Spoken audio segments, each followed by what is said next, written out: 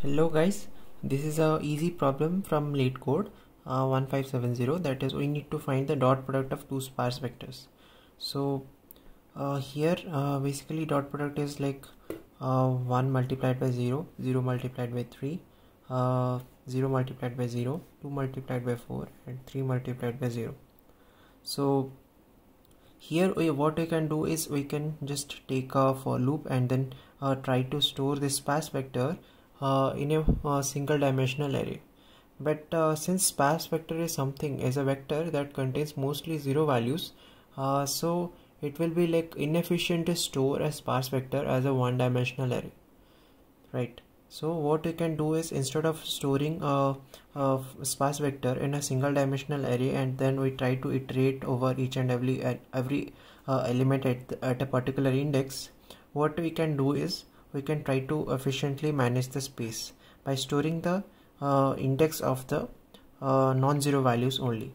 So suppose it has some 95 zero values and then only 5 non-zero values, then it will be simply like something.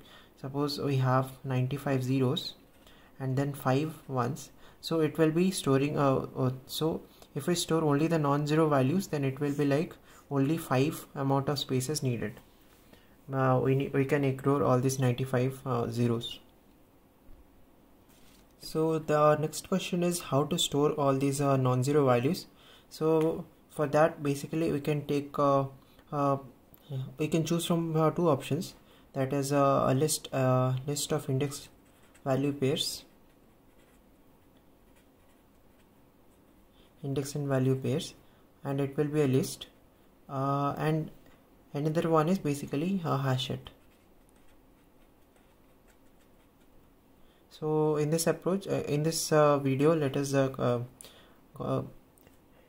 like throw some light on this hash set approach.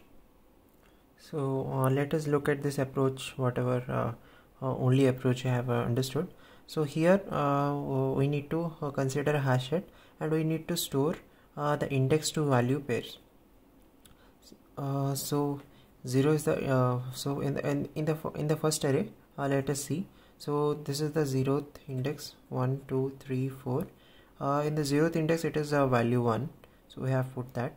In the third index it is value 2, and the fourth index it is value 3.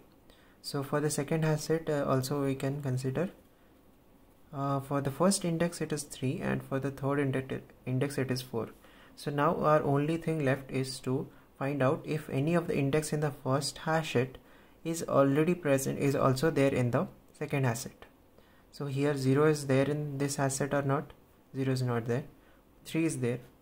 So we can multiply, we can keep a sum variable and we can multiply 2 into 4. Then 4 is there or not? No, 4 is also not there. So our output will be 8. So this is the simple approach using two hash sets. Thank you. You can find the code in the next part.